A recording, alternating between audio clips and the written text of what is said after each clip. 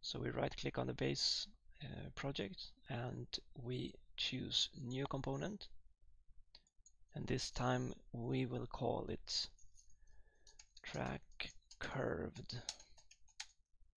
And what should we call it? We'll choose 300 millimeter radius and 15 degrees.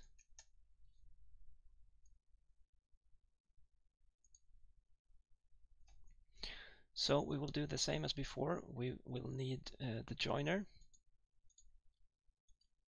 So right click on the joiner, choose copy and paste it.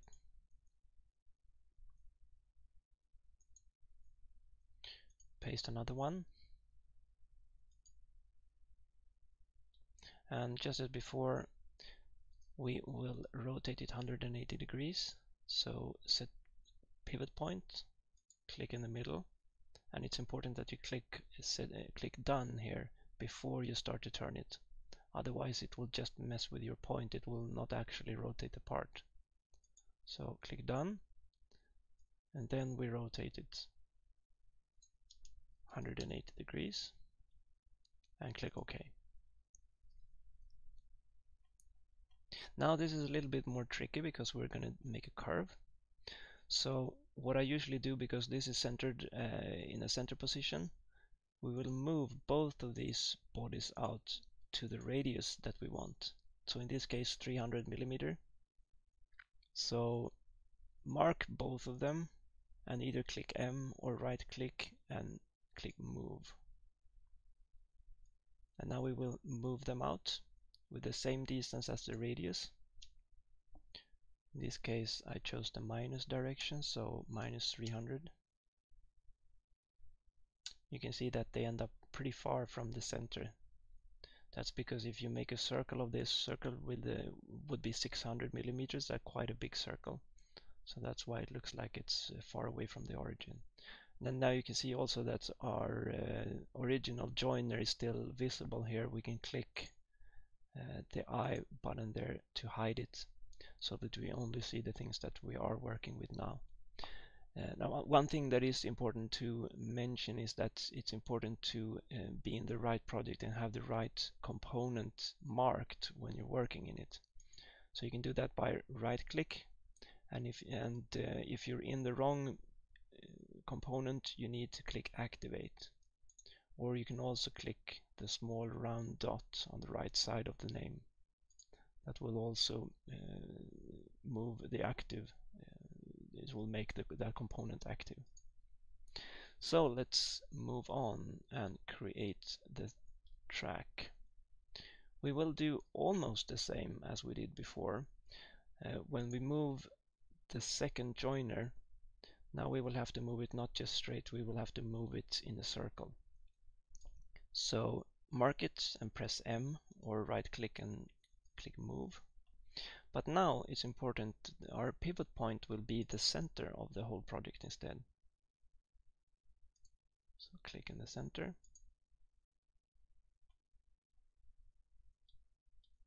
Now when we move, we will see that the joiner moves in this big circle. That would be, if we have the track all the way around, that would be a really big circle. And choose the number of degrees you want, in this case 15 degrees, so it will be quite a small piece. The most of the track I print is 30 degrees, so it's a little bit longer parts.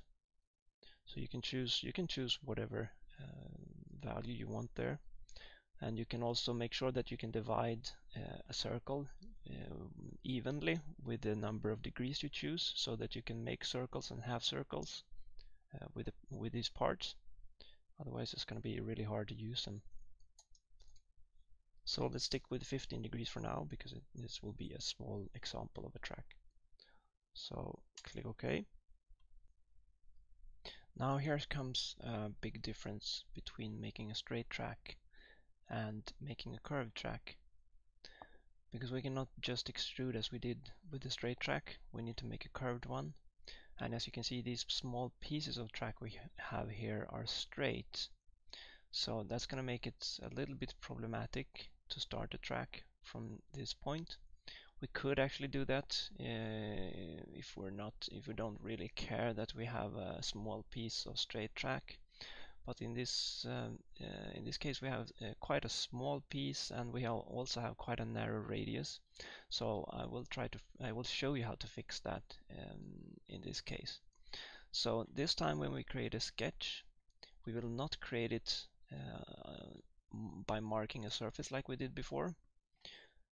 Now we want our curved track to start here in the 0 point, you could say, of this piece of track where this actually is measured from, and we want it to go all the way to this point.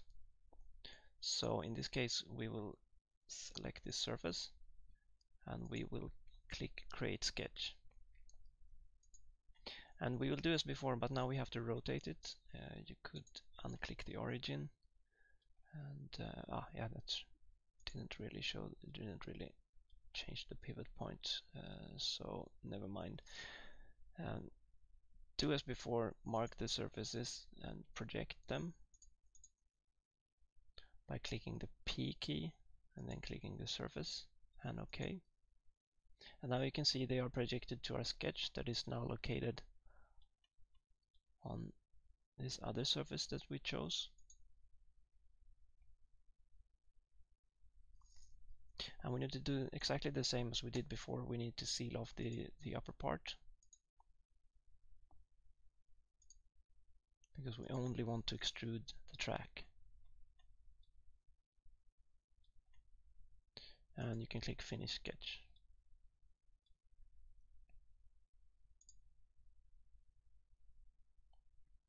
Now it's time to extrude this, and we cannot just do it with the E command, with the extrude command, because as you know, that extrudes a straight piece of track. So in this case, when we have a completely circular track with an origin, we can use the Revolve tool. So we click Revolve and we choose the tracks from our sketch. Next thing, we need to choose an axis. That is the center, the blue axis. And we don't want it to go 360 degrees, we want to go at minus 15 degrees in this case. And now you can see that when we go minus 15, it's completely aligned where we want the end of the track and the start of the track to be.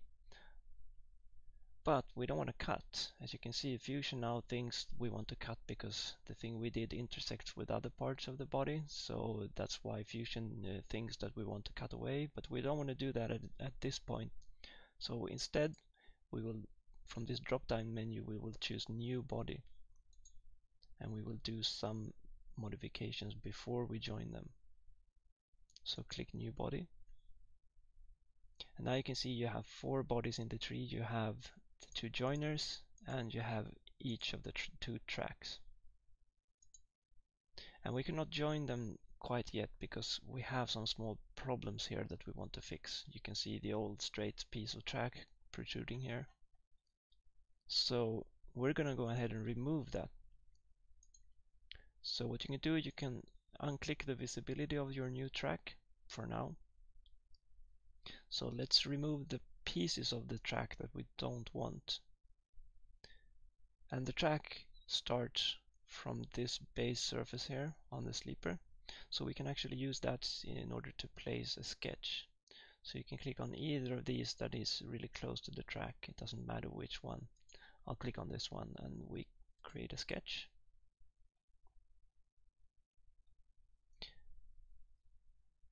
And we need to project some surfaces that we're going to work with. So press the P key and we want this end of the track here, and we want the end of the whole track part.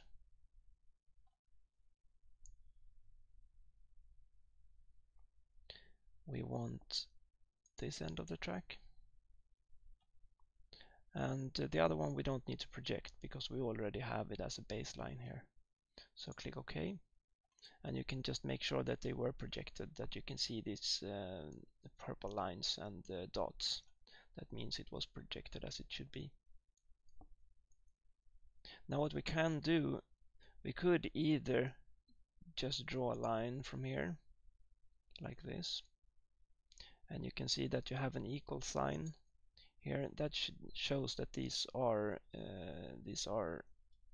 not at an angle between each other, they are completely straight. This is one way to do it. Or if you're uncertain, you could draw a line from the center of the whole component. That would make sure that you have the right angle.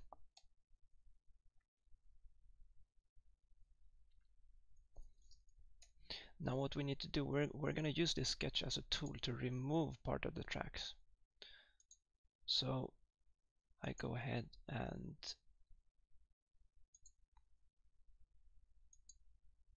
make a square. You can see when it turns blue, that means that it's completely closed. That means we can use it to extrude.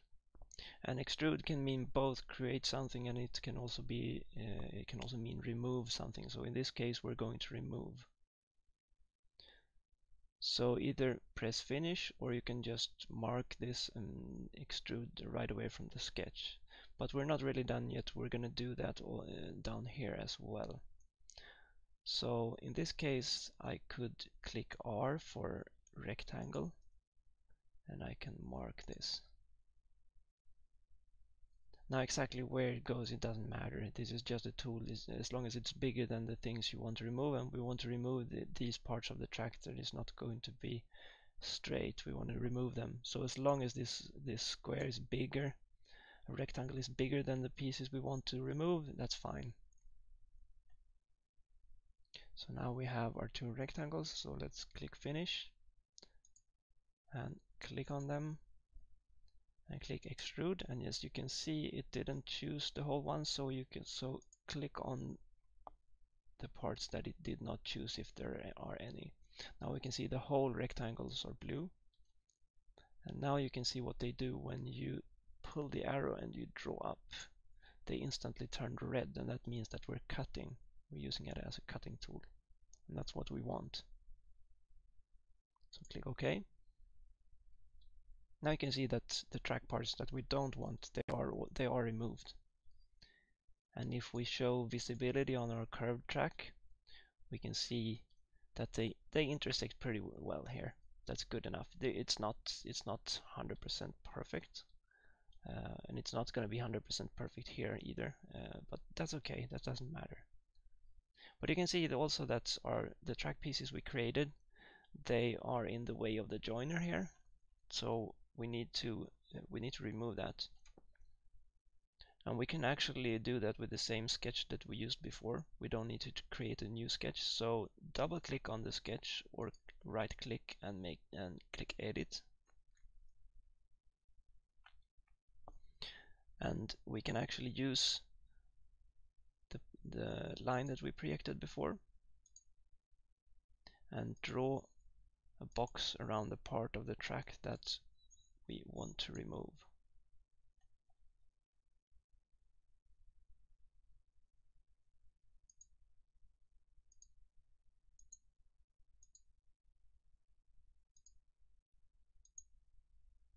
Like that.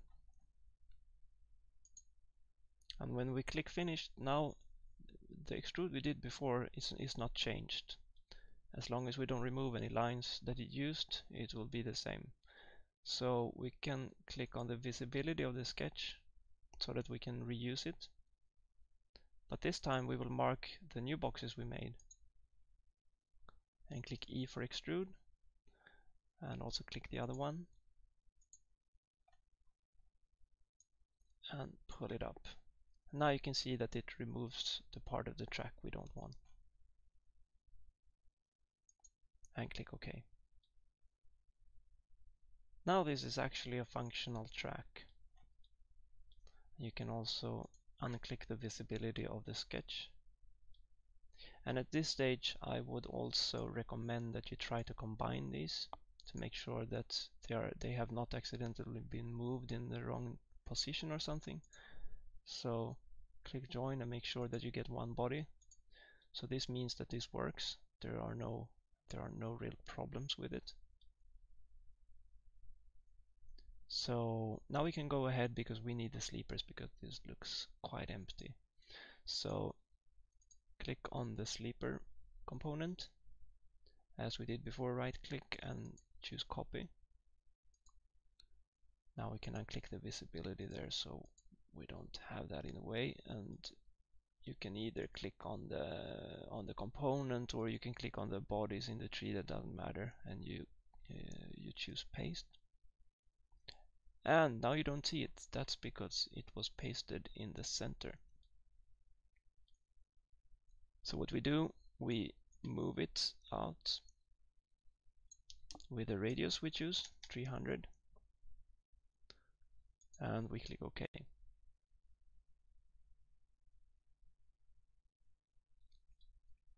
Now there is a different tool that we can use. Either you can just copy them and you can move them and use the origin as a center, but there is also a function in Fusion called pattern that we can use. So if you mark the sleeper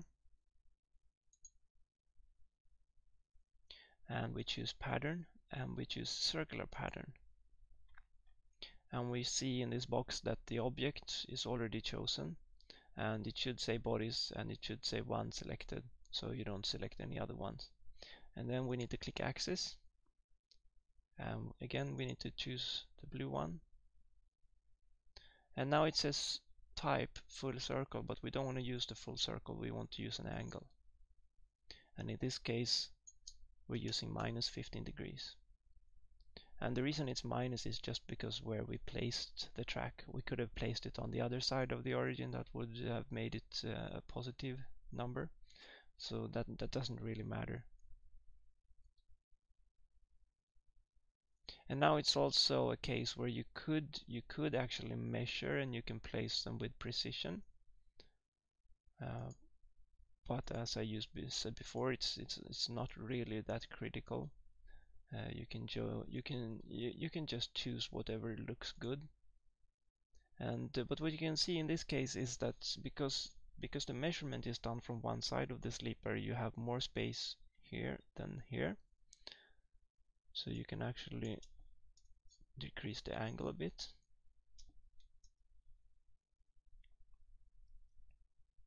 Either so all of the new ones you created can be seen. I'll go for that because I will remove the first one and the last one, and now you can see that they are pretty evenly distributed. And if you made for example a 30-degree track part, you could just increase the quantity so you have 10 of them, but that depends on how many of them you want and how tight you want them. So it's basically what you think looks good. I think that looks good, and we can remove the first and the last one because we don't want it to collide with the joiners. So right click and choose remove,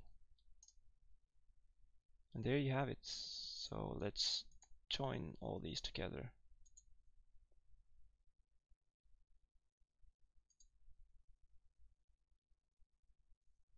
So there we have our body, and this can now be exported.